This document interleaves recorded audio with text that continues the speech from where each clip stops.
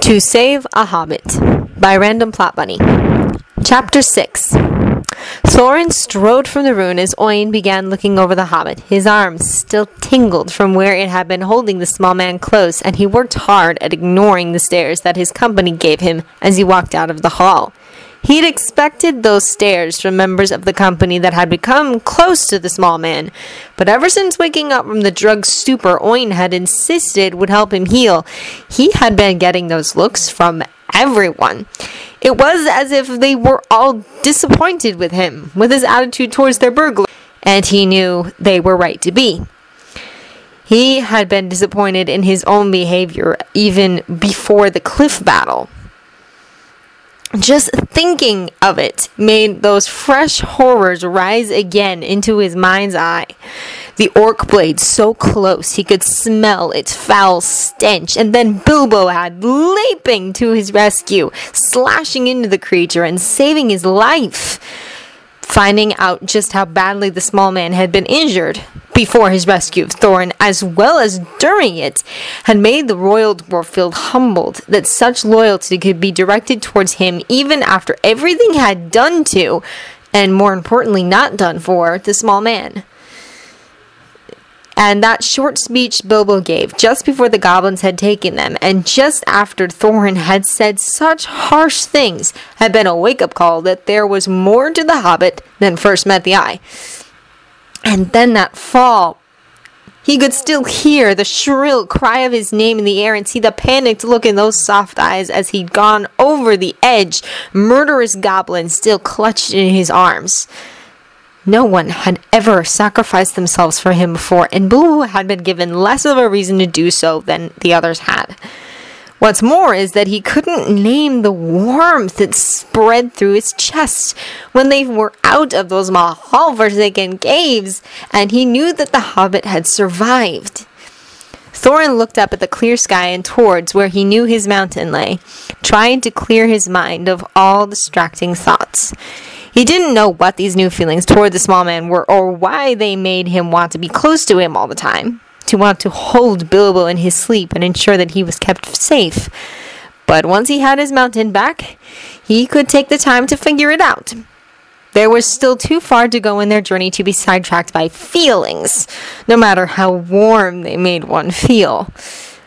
But maybe he could at least take the time to apologize.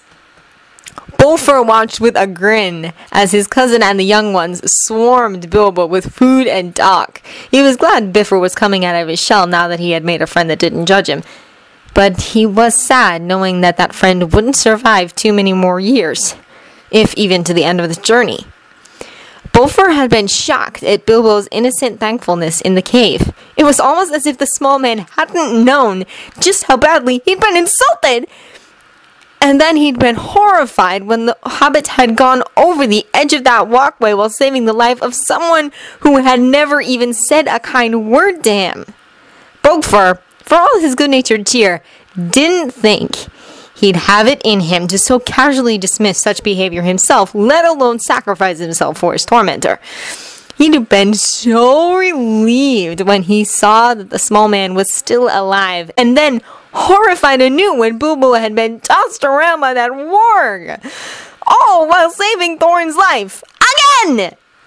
But it wasn't until reaching the shapeshifter's hall that he'd truly known how much strength resided in that fragile-looking frame. They had been denied shelter at first until the giant of a man had spotted the unconscious form of their burglar being carried by Bifur, who had refused to let anyone else carry his injured friend. And then they had all been ushered inside and given food, furs, and medicine.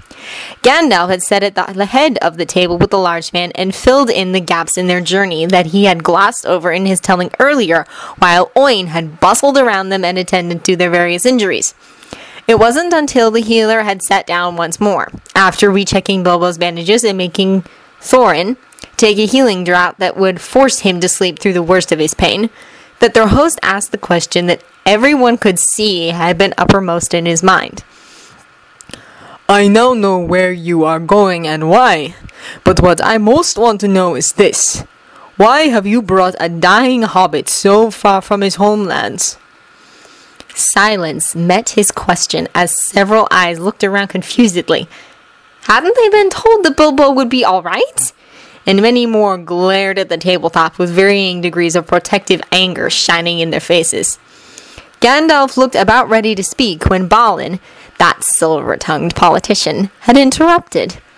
Master Bayon, this is a private subject that the dear lad doesn't like spoken about. Must we really give up his secrets when he is not awake to speak for himself? The large man had then studied Balin for a short time while seeming to contemplate an answer. The bonny man smells of slow death, and herbs to slow it even further. Most of you smelled resigned, like you already know about his dying. The rest of you simply smell confused. The large man gave a tilt to his head as he studied the dwarves before narrowing his eyes in sudden suspicion. I simply wish to know why you are dragging a suffering creature with you on a journey that makes him suffer even more.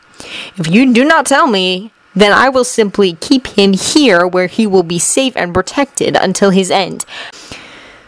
And I will kick the rest of you out to fend for yourselves in the hell that is now Mirkwood.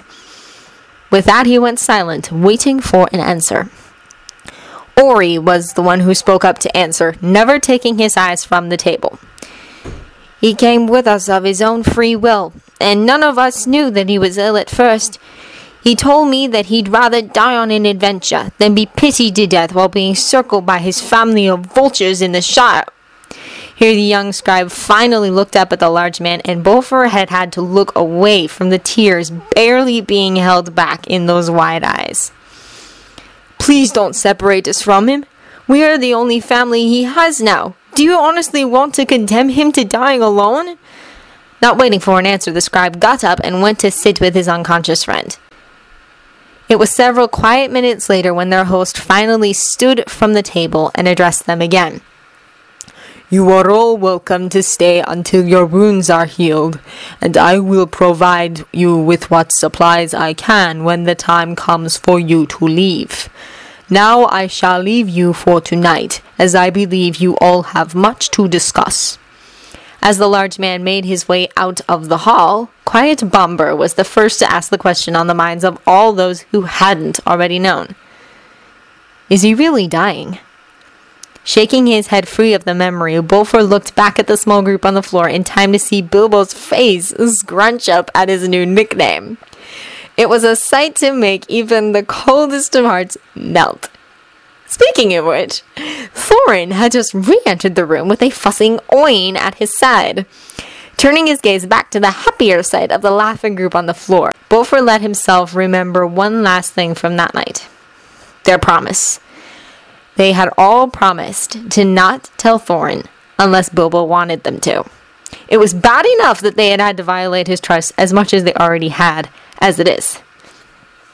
He was so happy that his friend was awake, and sad too, knowing that he'd been the one to tell the small man's secret to a complete stranger. He would need to apologize about that soon.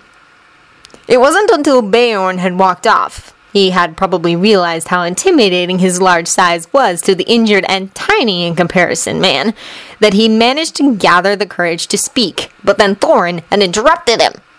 Master Baggins, may I have a word? Ori was slightly taken aback by the formal tone that the royal was using. He almost sounded respectful. Of course, what can I do for you?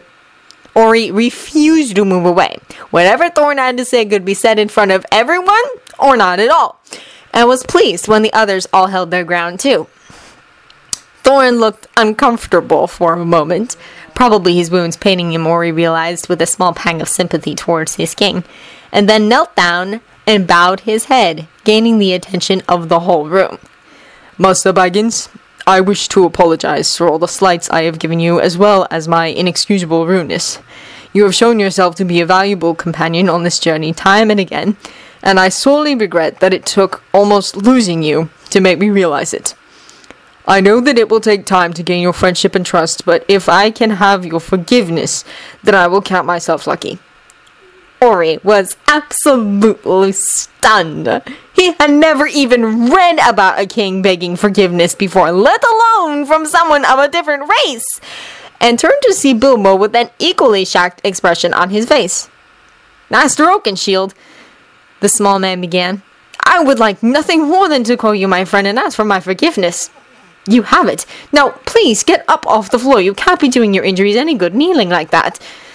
As Thorin stood up, with a rare happy smile on his lips, he finally let Oin lead him away to change his bandages. Once the Dwarven King was well away, Ori turned back to the task at hand. Bilbo? Ori, you've gone pale. Should we call Oin back over? Shaking his head, Ori rushed through the explanation of how he had betrayed Bilbo's trust several nights before when they had first arrived. And if you can never forgive me, I will completely understand, he concluded while staring at the floor. He expected to get yelled at, or even told to leave the small man's sight. But he didn't expect to be drawn into a hug. Thin arms were strong around his neck, and Ori, hesitating about where he was to place his own hands so as not to jostle broken ribs, gratefully returned the unexpected hug. Ori, I'm just glad you all were here when I woke up. I would never be able to forgive myself if one of you got hurt because of a promise you made to me. I don't mind that you told Master Beorn about me, nor do I mind that the others now know. Though it will make it slightly awkward when Thorin learns that he was the last to know once he finds out. I'm just glad that everyone is safe. Ori finally pulled away from the embrace and wiped a few stray tears from his eyes.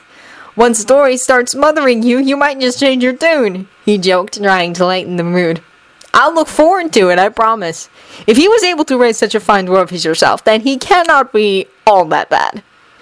It was only when Ori gave a watery smile that Bilbo gave one of his own, and a huge yawn. You should get some more sleep now. That was Keely. We'll wake you for dinner later on. And that was Feely. 4 sets of hands then helped the lightly protesting man to lay back down. He was asleep almost before they had fully covered him up with the furs. Ori smiled at the sleeping figure of his friend as he retreated to the table so as not to disturb the sleeping man. He was glad that their friendship was holding strong. The Hobbit had quickly become his best friend, and he just didn't know what he would do when the day came that Bilbo wasn't around anymore. He surveyed the hall full of dwarves, all of them attempting to be quiet for the sake of the sleeping hobbit. It would be quite the sight to see. A dozen normally loud dwarves tiptoeing around, unless you knew why they were doing it. They were doing it because they cared. Bilbo had snuck into their hearts and made a place for himself there. And Gandalf only had to say a few words, and he could tear them all to pieces. All he had to do was give them hope. Eyes alighting on the small figure sleeping soundly, Gandalf wondered if he could be so cruel as to give Bilbo such forlorn hope as he had to offer. Could he even bring himself to plant such a seed of madness in one so innocent? No, he couldn't. Telling Bilbo, or any of the dwarves actually, about the possibilities of Smaug's blood would do none of them any good, and would only make things harder to accept once the time came. Decision made, he stood from his meditative pose and went to search out Thorin. He now had to tell the company leader that he would no longer be able to accompany them on their journey to take back the mountain. Away in Erebor, the tap, tap, tapping of the bird pulled him from his rest, and he opened a single eye to survey his domain. No changes. 60 years asleep, and not a single change. He was so bored.